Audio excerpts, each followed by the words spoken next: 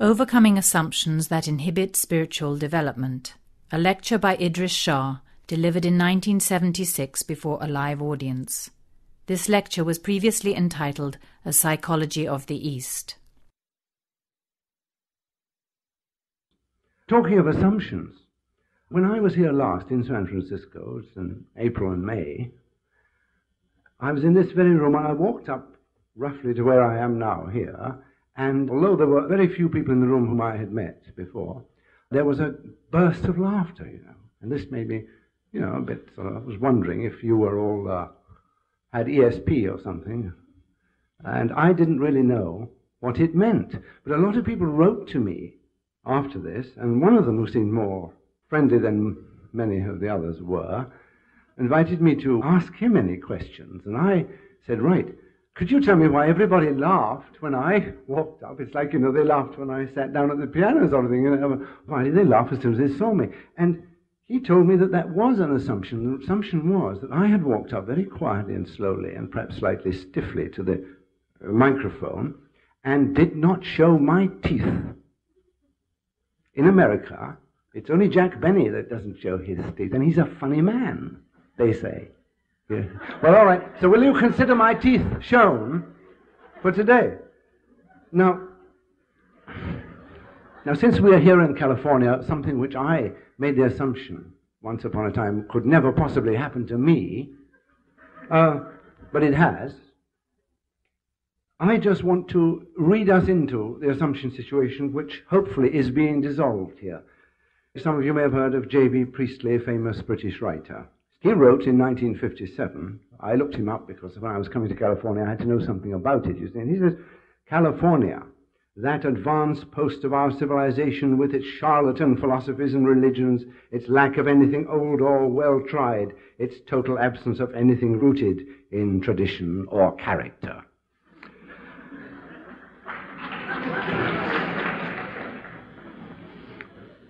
Well, now, so I had the usual assumptions about California, and I'm still suffering from the euphoria of finding out that, it isn't like that at all. So I want to go on that record because I want to come back to California.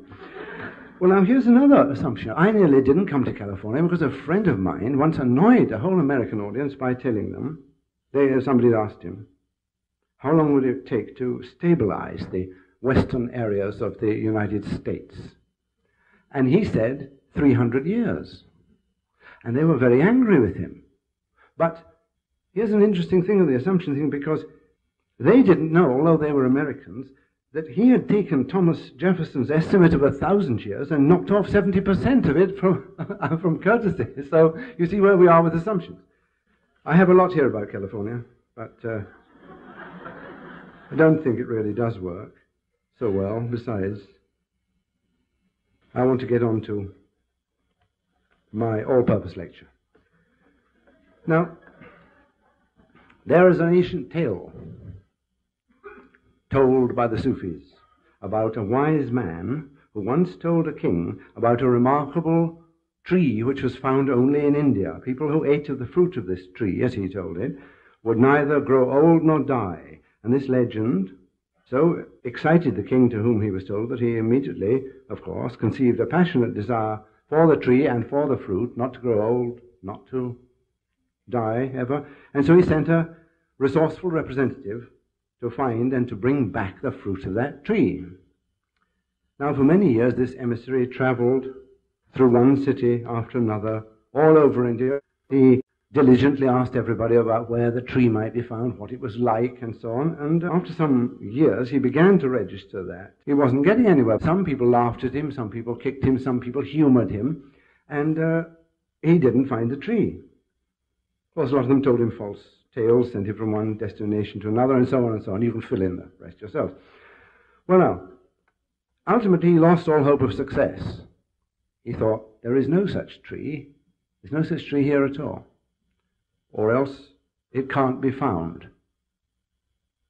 So he decided to return whatever the cost to the royal court of his master who had sent him from, shall we say, Iran or somewhere. But he heard at the last moment of a wise man of great sanctity whom he determined to go and see just to get a blessing from him. He's given up the tree thing and he's, I'll get a blessing, and it's a long journey. So he went to see the old man, who said, "Why did you come here?" And he said, "Well, it's this tree business. There is this tree, and they say there is, and it gives you wisdom, and you never die, and I haven't been able to find it, and the king will probably kill me anyway. So I need a blessing, rather more than somewhat." So on the stage, of course, as sages are allowed to do, more serious seekers after truth like you and me are not allowed to do it so much, but the sage who was allowed to laughed, you see. And he said, "Ha, ha, ha," he laughed, he laughed, he laughed. He said, "You simpleton, wisdom is the fruit of the tree of knowledge." That's what you're really looking for. But because you have taken images and form, secondary names, for things as your aim, you will not be able to find what lies behind. I mean, the tree of knowledge is an image. There is a knowledge, and we have to concretize it in some way in order to approach nearer to it, but not in order to find it. You can't actually find it until the intermediary, secondary thing has dissolved, which brought you here. For example, he says the tree, mind you, this may strike you as a bit Indian and not quite as sort of concrete as some of the stuff you may have heard me say and others, but the tree of knowledge could be the water of life, the sun, an ocean, even a cloud. We adhere to that principle too. That if you take a secondary thing, you won't really be able to get to the primary thing. Illustrating this rule or law of gravity does not necessarily illustrate circularity or Scotch tape adequately for us to be able to understand its true reality. Mutatis mutandis, changing things in accordance with the subject about which we are talking. So, hence the need for study, hence the need for learning, hence the need for understanding. The ordinary human assumption system does prevent us from learning, as well as protecting us in many ways, only when we are unable to set assumptions aside, or when, for instance, an assumption becomes everything. This is true, this is real, this is totally real, therefore nothing else can be real. Now, in many countries of the East, and perhaps most of the West, of which we talk when we mean the West, we usually don't mean the Balkans or something, we usually mean Western Europe and white Anglo-Saxon Protestant America or something, I don't know. Mostly, the West has produced its magnificent civilization through cleaving to certain assumptions which we might regard as oversimplifications. Now, I think that the time has come when we've got what economists call a little bit of spare capacity here now. Your civilization isn't going to collapse if some of you become whatever is now called what used to be hippies or crazy people or religious experimenters or whatever. You don't need all your brains. You can afford wastage. You can spend some of your time doing ridiculous things like reading books, even written or slung together by people like me, without losing too much. In other words, the price is really no longer as hard. You're not defending the left hemisphere of the brain against the encroachments of barbarism. All right, you've got spare capacity. So you've only got certain problems left. I mean, one of them is you are in danger of trivializing the whole thing. You're in danger of looking for easy answers. You're in danger of being interested by things which you have decided will be interesting or are interesting. You're in danger of becoming the, I nearly said natural prey, but I mean the beneficiaries of the Hindu guru system. You are in this danger, but aren't we all in some danger of some kind at some time, or in some danger at all times? If you want safety, as Sadi, the Persian poet, once said, it is on the shore. In the sea there are riches beyond compare, but if you want safety, it is on the shore. So there are risks. Now, my interest is informational and instrumental, shall we say. That is to say, I do insist that with insufficient information you cannot develop the sort of perceptions which I am assuming you might be interested in. Instrumental means somebody's got to mediate such a process, which that is being claimed anyway. Those people who don't believe this, of course, are not invited to listen to any more of this discussion.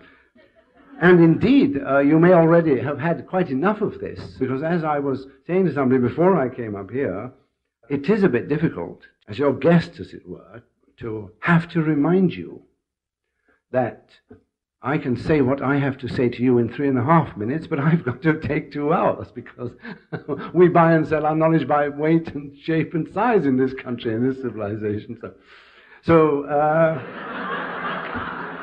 I'm sorry, I'm embarrassed to have to say it, but rather that I should say it, who believe myself to be enormously friendly disposed towards you. I'll pull my jaw in.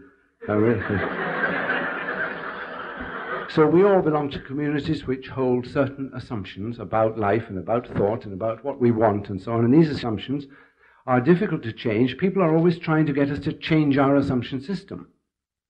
So we get converted from one thing to another, or they try to do it to us.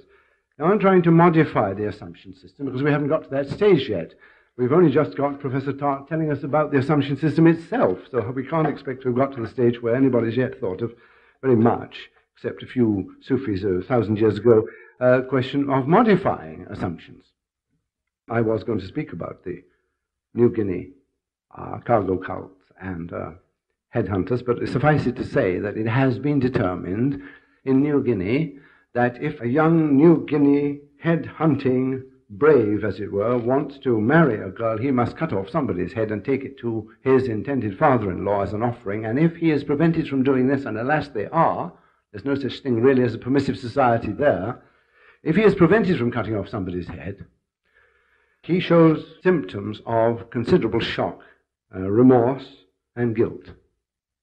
His manliness is questioned. This still happens. So, when we are trying to deal with people who have an assumption system, and that means everybody, as you may have seen in some of the stuff we've published, we hammer away at what we call the all soup has lumps in it syndrome, which means, of course, the old story about the man who had been brought up to have soup with lumps in it, and somebody offered him some soup. Of course, he thought it couldn't be soup because it didn't have lumps in it. And so we call this the all soup has lumps in it syndrome. Now, this problem of assumptions is not new, is not strange, is not unusual. We have to have some sort of a framework, some sort of a model in our mind, some way of approaching the world and making sense of it. What we do need, however, is to be able to acquire more flexibility. Now, in the Western world, usually, we tend not to look for something which we don't know about already. But if we have no assumptions about something, it's very difficult for us to approach it. So when an advertiser is trying to get you to buy a product, or somebody's trying to convert you and so on, he has to build up on your assumption system. My father, and he published this in a book in the 1930s, went to Ceylon and he ran into a cannibal who was, I think he was an Englishman or a Dutchman, who was settled in Ceylon, and he was a cannibal. And my father actually publishes this man's arguments, which he found quite plausible. They started out with, I don't remember them all, but you see the interesting insidiousness of this. He says, well, after all, says the cannibal, milk is really only white blood, isn't it? So, you see, milk, yes. Well, I mean, how is it? See, that's why my father had to get out quick. He got out before it went very much further, but there you are. Now, assumptions are our business, as it were, because what I am trying to do is a kind of a complicated conjuring trick by which I induce you to accept some assumptions as working hypotheses in order to enable you to investigate a number of systems purporting to be in the higher consciousness range, which we don't call, but you call Sufism. The word was invented by Professor August Tholuck in 1823 in Germany, by the way, Sufism. However, to induce you to approach this, I have to use a kind of semaphore built up out of bits and pieces, words like guru and words like higher consciousness and words like illumination, a bit of this and a bit of that, because we don't have any acceptable perspective or framework for it. Now, when I was looking through a book first published about 900 years ago, Al-Ghazali's Ihya al-Ulumuddin, no, actually, it was not. It was his Deliverance from Error, I'm sorry. I came across this passage. He was a Sufi. He says, people can only be told things which accord with their observations and reasonings or what they have been told. I rather suspect from the way in which this is written that it's a transcription of a lecture which he gave. Now here is a thing which he says, rational people will deny if I state it to them, 900 years ago, quote, is it possible for there to be in the world a thing, perhaps only the size of a grain, which if placed in a town, will consume that town in all its entirety and then consume itself so that virtually nothing is left of the town and what it contained? If I tell you that, you will say, no, how absurd. It must be an old wives' tale. Well, that is Al-Ghazali. Until quite recently, people wouldn't think you could destroy large things by means of small things. I hope it never happens again. Of course, as we say in England, it don't half make you think. When we are trying to interest an audience, a community, a number of people, in what we are trying to communicate, we have this problem that societies which are stabilized on a whole range of interlocking assumptions, many of which seem to verify one another, tend to feel themselves threatened by something which cannot be rationally inserted into any space left available in the thinking systems of that society. That is why people grow beards, wear turbans, spin like dervishes, and behave in a weird way. They feel themselves constrained, even in California, I'm sure, subconsciously, to create for themselves a new community because they feel that it is incompatible with membership of the ordinary, normal, civilized, or square, or conventional community to do the kind of things which are connected with their search for higher consciousness or whatever. Now, I'm putting the best possible interpretation on it. You may say they're exhibitionists and so on, or they're quite right, but in the best possible way, after all, why should there not be any normal people among them who are doing this for some reason which, although subconscious, is coherently to be understood? One result of that is that we get these artificial tribes produced, a new kind of little mini-culture. Or else we get trivialization. Trivialization is, of course, we must render what we are trying to do in your, in quotes, terms. Which means, of course, that we have to provide you with Sufi hamburgers, Sufi hymns, Sufi rats and mice, and so on. Now, we can't do that. But we also have two eyes, a nose, and a mouth, as we say in my country. We are not as different, not as crazy, not as a way out as you might think. That might be a disappointment. But we have specialized in a certain technology as you have in another one. It is your assumption more than ours that there is a dissonance between this or that the one is incompatible with the other. If, however, you have a social need to believe, I mean, the present company always accepted, a social need to believe that you've got to go into something strange, then I think it would be very useful if we get that settled now, we establish it as an assumption, and then actually you'll be able to find the strange thing much easier if you know what you want. That's part of human history, that if you know what you want, you can get it more easily than if you don't quite know what you want, but you think it's something else you want. So I give you that for nothing. All you need to do is to find out, as it were, what you want. You can test this. If you want emotional stimulus beyond a certain point, you can soon check it. What am I feeling? Well, I'm feeling like, man, I'm kind of special, so that means emotional stimulus. So you can go and get it from almost anything, and you can get it from socially acceptable or other sources according to whatever turns you on. And leave us to get on with the other thing, the kind of business we are in. You will not have failed to observe that I'm talking not didactically at all, but descriptively. In fact, I am attempting to give you a general view, a general diagnosis, not a general theory, but at least an external vision of how one sees the behavior of people who believe, because of a certain range of assumptions, that they are engaged in a purposeful study of some sort. I nearly said coherent, but they wouldn't claim that purposeful study. But I'm saying we haven't yet got to the point of purposeful study yet. And we cannot do so in a society whose assumptions, as we have called it, cannot bear the weight, like the cargo cultists, cannot bear the weight of a more sophisticated and flexible way of doing things.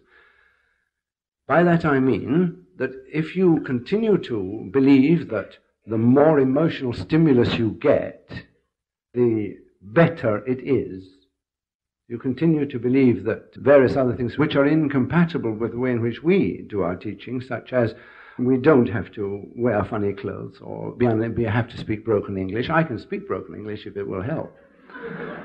We don't have to do that. But if you can't give that up, as it were, if you can't give up this need to hear it, not like it is, but from a fellow who speaks broken English, or I can speak with Indian accent, which you might find totally interesting, and I can even do lotus position, if you think that is better, you know. But I have not found it so. I have not found it so. So there is a limit to which I am able to dovetail, as it were, with your assumptions, you know.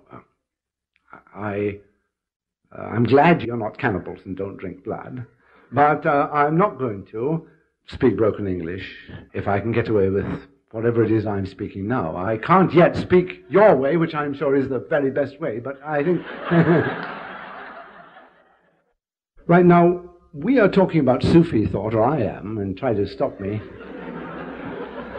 We're trying to talk about this Sufi thing as a psychology, or at least under the rubric, a word used by American scholars instead. I found it recently, I think it's a wonderful one, under the rubric of psychology.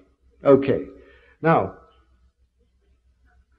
what do we have to say about this problem of assumptions which stand in the way of learning the kind of thing that we say can be learned? Well, in addition to what I've already said about this, we do regard the reliance upon secondary things beyond a certain point as what you would call totemism. We really regard it as immaturity. That is to say, when we find a community of people or an individual who find it necessary to rely on externals, physical objects and so on, to give them a spiritual satisfaction or excitement, we regard that as diagnostic of immaturity or regression to an earlier state. I mean, you can get a perfectly mature person and regress them to dependency on a totem. And that is certainly independently discovered, as it were. I haven't taken this out of your psychology. Now, this need, the need to be an autonomous individual, isn't very strongly marked, contrary to popular belief in many Western countries. People have made a very great virtue out of, gee, the company's been good to me from cradle to grave type of thing. And even in more acceptable forms, thinking, oh, community is just great, it's for a real man, like you see, oh my God, this is spirituality. Well, we don't read you, friend. We don't read you as spiritual. We say this is a sentimental and emotional mess. It's a pity, but there you are. So therefore, we say that in order to learn the kind of things which we have learned or know about, it is necessary to submit oneself to a kind of efficient behavior corresponding to the efficiency which is required in pursuing any kind of learning. There is a serious psychological block in the West because we use words like submit. I mean, if I have to go through a low door, I regard myself as submitting myself to that door, you see. But you mustn't use words like submit in the West because, they don't understand that. They're dirty words.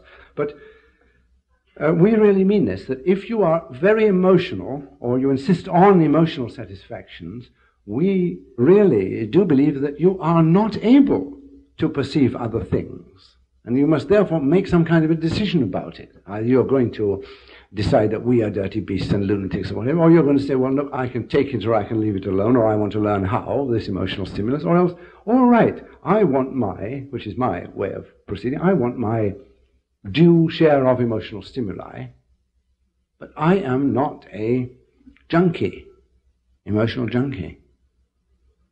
Now, it is difficult in a Western society to talk about this, because you only have to switch on the television and you find you are being made into an emotional junkie. That's what they're doing. I mean, that's how they sell things, that's how they excite you, and that's how they keep the great millions and billions of dollars rolling. You say, great. But to assume that if we were less emotional, then we'd disappear into the Atlantic or the Pacific or something, that's a big, big step to make, to assume that. To assume that you're not schmaltzy when you are is also a mistake to make. Schmaltz isn't spirituality. Mistake to make.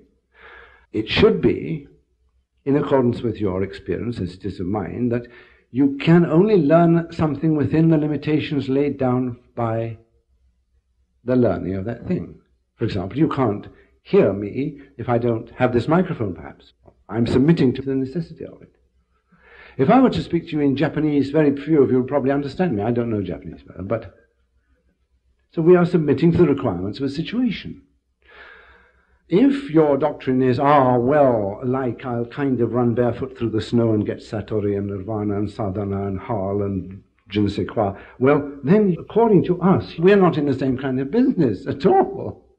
Now, we don't say you're wrong and you've got to come into our kind of business at all, but we do say there has to be some kind of a distinction made in the interest of clarity and in the interest of keeping, as it were, at least our show on the road. I mean, you can look after your own show and you're well able to do so.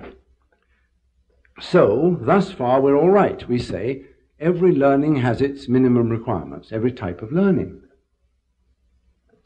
In that it doesn't differ from anything else.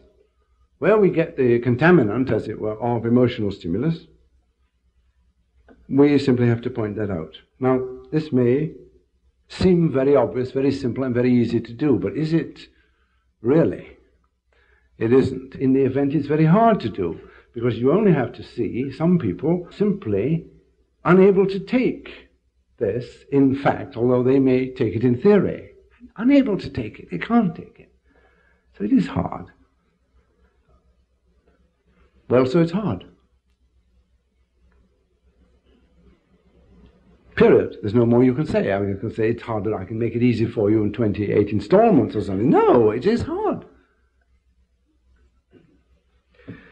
But it's certainly not impossible, and it is not incompatible with your ordinary state of culture or type of civilization. It is strange and unusual in respect to that state of culture and stage of civilization. Now, of course, systems which exist for the purpose of making something possible make assumptions which effectively exclude other things. You can't always do 17 things at a time or something, or if I'm talking to you now, I can't be doing very many other things at the same time. One thing is excluding the other. Now, the general effect of this, when one wanders around the world watching it, is that people are trained to be able to do only one thing, and they think that, oh, well, if I can do that well, it's good, or I must do this one thing. They're not trained in flexibility. That's rather, suspect. But our tradition is a training in flexibility.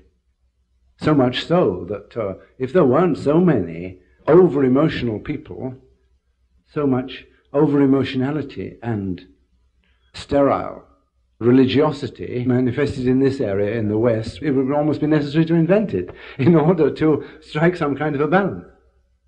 That's where people go seriously astray when they try to rely on our classical documents, for example, which came into being in order to make dull people less dull. The people in the West are very excitable at the moment, and therefore some of our traditional materials which cause excitement are poison to them.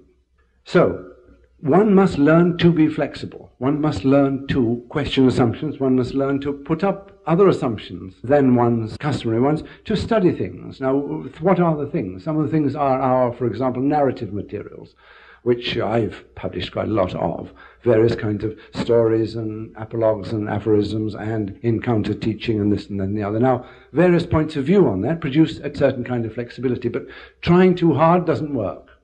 Trying to make out what it means doesn't work, because this material is instrumental, not indoctrination.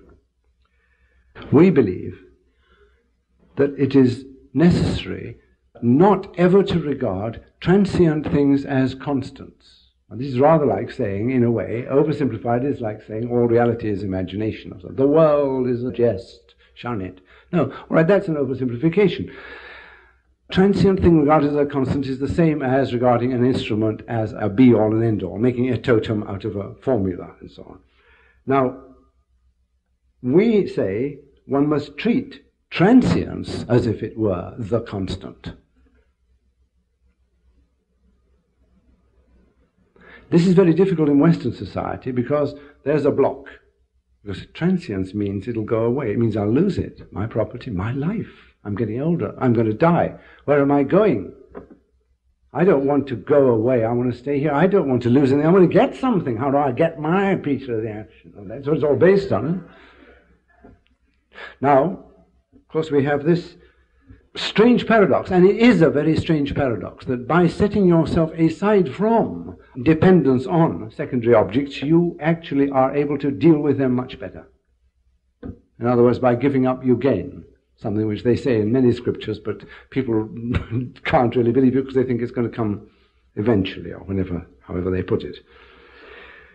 So this is one thing to learn: flexibility, transience. This is very far from what you and I may automatically, by our assumptions, think of as the Eastern conception of society as static, or humanity as a helpless, unambitious tool of fate. But we believe that it's people in the West who make themselves a tool of fate, or a tool of their surroundings, or a tool of almost anything, by means of regarding transient things as absolute. You know, I've got a new car. That means I identify myself by means of this car. I tell other people by driving this car or having it what I am and who I am. And of course, when they repossess it, you feel correspondingly terrible, don't you? Or it crashes. You're a tool of this transient object. You live through your objects, and people very often say this is very good, or there's no other way of doing it, and so on. If they do that, then we can't talk to them. All we can do is stand up here and say, look, I've got a gold watch, for instance. Well, now, all right, you might say, shh, tut, tut. A spiritual man, of course, I knew he wasn't, but he's got a gold watch. That's all right. You sell it and, walking on thorns, hand it over to I don't know who needs it more. Well, okay, if whatever turns you on. I want to point a little thing out to you. The Westerner traditionally tries to dominate his society. That's what he tries to do. I'm going to build a better mousetrap, and you are going to beat a path to my door. That's all. I'm going to storm the gates of heaven. I'm going to pay $100 and I'm going to find out what this creep is talking about in this. Right. Right. Now, that is marvelous. I mean, that is heroism. That is what is going to bring us the smokable 5-cent cigar, as it were, as they used to call it. It is going to, yes. It's admirably suited for those things which yield to that sort of behavior. A man comes up to me with a gun in the street. When I walk out of here and demands my money, you think I'm not going to give it to him? He gets results that way. However, there's a little thing called the creep effect, as it were. One lot of assumptions invading another, or like blotting paper or whatever, creeping into it, produces the kind of mentality of a person who thinks that one aspirin will banish my headache and 1,000 will give me higher consciousness. Right. Now, it's very common, it's very usual, it's very normal, it's very human, and it's part of a sort of a human syndrome. We've all got it.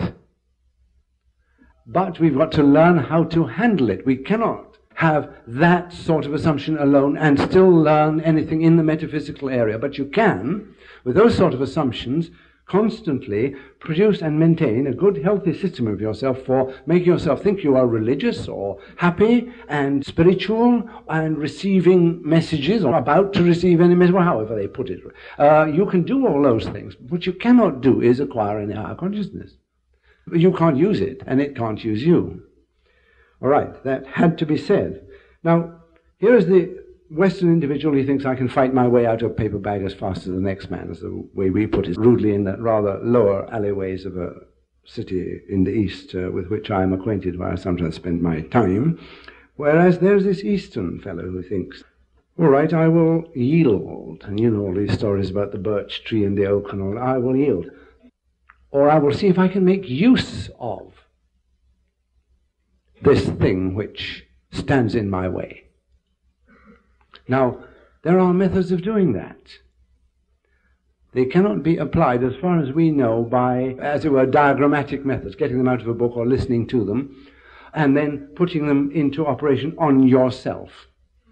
That's why we haven't yet found a substitute for dentists, say. There's no machine, you get in it, press the button, it pulls out or fills the correct tooth. Well, we have the same problem with those of us who are concerned in the dissemination of this knowledge, that we haven't found a good substitute. Maybe you will one day, but before that we've got to communicate it and get some peace. But I really believe that you may have, to some extent, gone down a little bit of a blind alley in the idea of accepting large chunks of assumptions about Eastern philosophy and even about spiritual people and what is truth, what is beauty, what is fulfillment, what is this and what is that, because I can easily find out, and often have, what I would have to do in order to convince a significant number of people, a few million, say, that I was a kind of a miraculous, wonder-working, religious, top-level guru or something. Now, when you do a printout, as it were, of this, you get very embarrassed at being a human being at all, and living in such company, because you can see it's already been worked out by Madison Avenue, and they know how to do it, and this is how a lot of people have done it in the past, and we are all heirs to that flawed tradition. Now, that doesn't mean to say there's any other tradition, but we're all conductors of a lot of that flawed tradition of mushy sentimentalities and self-deception and hypocrisy, which we all agree, for some assumption, requirement, situation of our own, is truth, is beauty, is just wonderful, is for real, is so different from, and so on, isn't true. Now, have we the courage that the Western man is supposed to have to face such a horrible possibility? Have we? Well, I ask you if you have. Have you got the courage to face it as a possibility without hating yourself, hating me, kicking the dog, or having to think of some other way out? I ask you. Now, I say that partly because I do not believe that the importation of complete systems from one place to another is the way in which this thing has been or can be learned. Of course, we know that automimesis is ridiculous. I mean, you put on a loincloth, does that make you more spiritual man? We all know it doesn't. Can you swear that there isn't anybody who thinks he's more spiritual because he's wearing a loincloth? I've seen him wear a loincloth. But this is 20th century man, remember? I got this lobe as well, whatever hemisphere as well working. Rational, sequential mode. I only say this because I'm trying to give you some kind of analogy that it is not necessarily true that the real thing is more complete, more perfect, if you happen to bring it in here straight off the plane from Delhi or Bombay or Karachi or Cairo or whatever. We have to work with a human being in accordance with his possibilities. Now, this penny hasn't dropped, as they say yet. This has not been properly registered.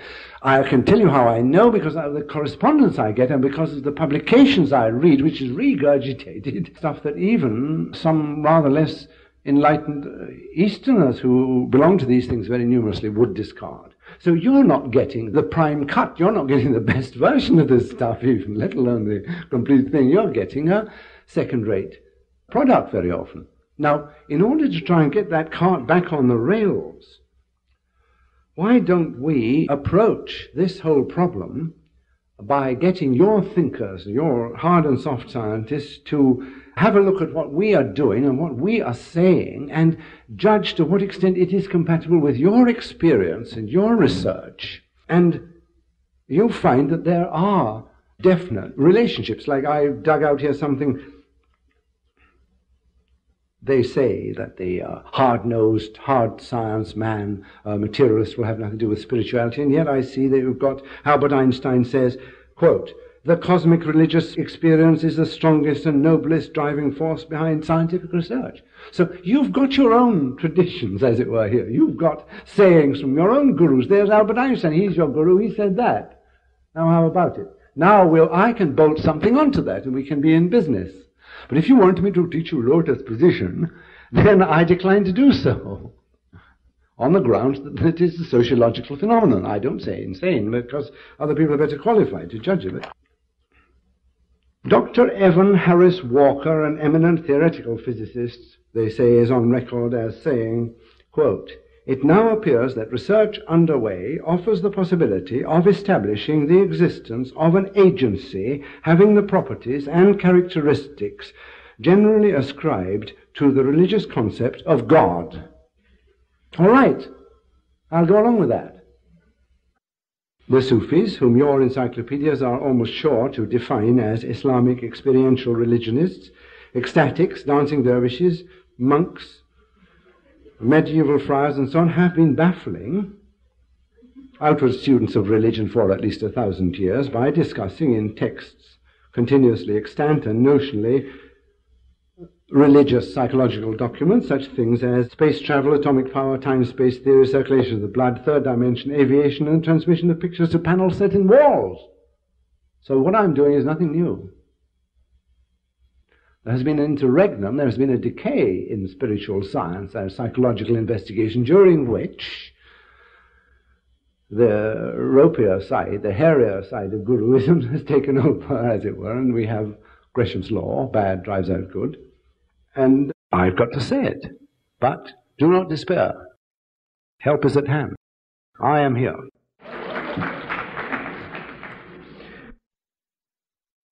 So it seems to be not frustration or bankruptcy of ideas which has forced you Western people into trying to seek something in the East. Because our Einstein was probably not so frustrated, or even Dr. whoever I just mentioned. It is that our paths are now starting to cross. You are looking for something perhaps that we've been working with for a long time. We certainly need what you've been working with for a long time. I'm trying to show you a continuum of our kind of thought with of today with our kind of thought traditionally. I have to establish that what I am saying and doing and my associates is not different from what we've always done, and we have to do this against the cloud of assumptions that because we don't speak broken English and claim to fly to the moon to do our ablutions, as somebody once claimed to my friend Mr. Brent, that we are not involved in this question of extra-dimensional perception or understanding of humanity. We are. Now, we have continuously maintained that human beliefs are produced and sustained, for the most part, by the environment, by the culture, and that what people generally call belief is not something which can only be ascribed to divine or diabolical activity, or even to the rightness of something. It is tension, repetition, anxiety, authority figures, canonical literature, and the whole lot. However, the most exciting thing I have ever experienced has been recently when I have at last discovered large numbers of people in the West who are prepared to study what we are trying to do in its own terms. And that doesn't mean to say by a quasi-mystical masquerade and capering. That means according to the assumptions which this system says it wants you to hold for a period in order to investigate something. Now, this is starting to happen in the West. I have to tell you, it is very exciting because, one does begin to see the end of one's life approaching after 30 or 40 years of this sort of activity, and we are seeing this corner turning. But it's only recently that we really are able to talk to you, just as the man who was talking about how can a tiny speck of something consume a city 900 years ago wouldn't have been listened to 50 or 100 years ago, would he? At last we've got this possibility of communicating with people in the terms that we need. And so we are able to answer the question which some famous American once put, and I regard that as quite a metaphysical question, although he probably regarded it as something else. He said, you can take a person away from ignorance, but can you take the ignorance away from a person? And I think, yes, I think it can now be done. Which is quite exciting, because I've been saying it can't be done for so long that even I'm getting tired of the sound of my own voice.